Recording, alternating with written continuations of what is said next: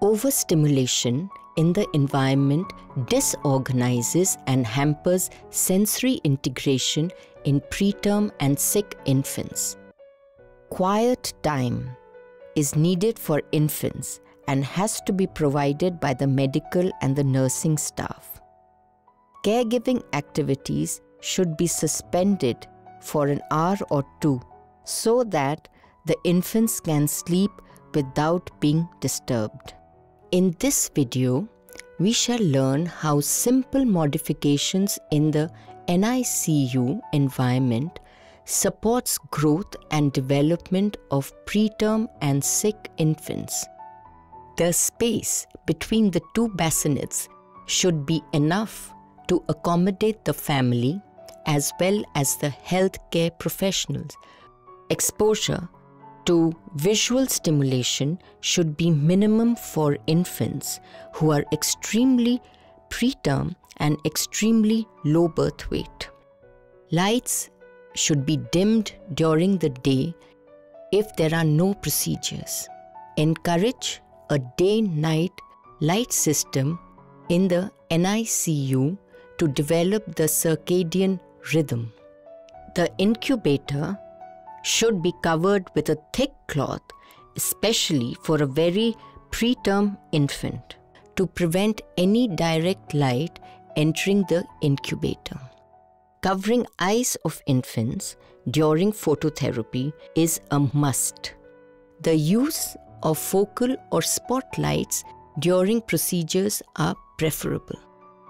The mother's face is the best visual stimulator for the preterm.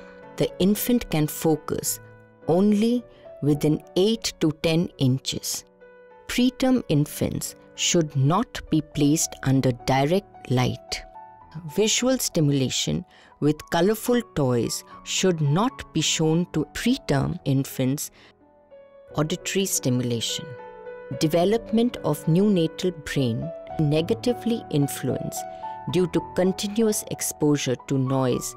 Auditory levels of up to 45 decibels is considered as safe for the neonates.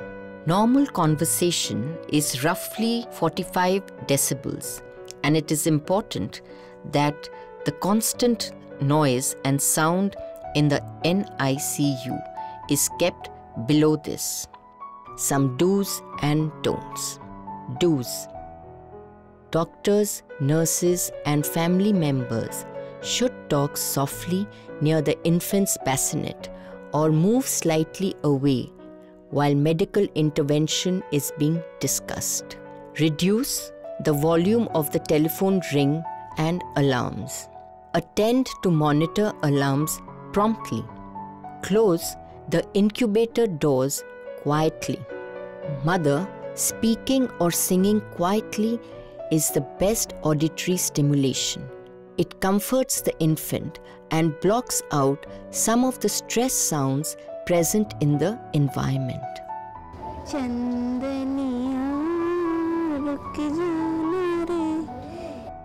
Some don'ts. Healthcare professionals should not raise their voice to give instructions across the room. Chairs should not be dragged, instead should be lifted and placed. Tapping or writing on the incubator should be avoided. Hanging baby charms or toys with loud nursery rhymes near the infant are detrimental to their cognitive and auditory development. Olfactory sensation. Preterm infants are very sensitive to noxious smells. Mother's smell and the smell of her breast milk are the best stimulants. These also help in reducing infant stress.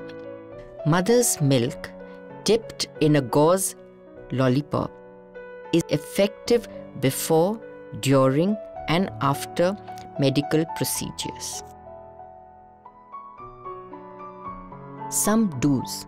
One should remember that mother and caregivers' overall cleanliness and hygiene is important for asepsis and optimizing olfactory development for the infant. Some don'ts. Do not open pungent smelling bottles near the infant. Mothers or healthcare providers should not wear strong smelling perfumes, oil or creams. Wearing nail polish and henna by professionals and caregivers affects sensory integration. Vestibular sensation. Some do's. Gently roll the baby from one position to another during routine posture change. While giving vestibular stimulation or pacifying the infant, the caregiver and professionals should gently move their body to and fro, front and back. During kangaroo mother care, the caregiver's rhythmic breathing and the chest movement is one of the most soothing and non-controversial vestibular stimulation that the infants can be exposed to. Some don'ts. Abrupt change in position and posture will negatively affect the infant's physiological parameters and optimal development. Tactile sensation. In the womb, the infant is not exposed to touch. All caregiving activities should be done in one stretch to reduce tactile contact with the infant. Touch should be gentle but firm. Hands should be warm while handling the infant. Some don'ts. Light, feathery touch on the infant should be avoided. Rubbing while cleaning is harmful for the infant's sensitive skin. Removal of adhesives should be done with extreme care. Professionals wearing rings, bangles, watch or threads round their wrist should not be allowed.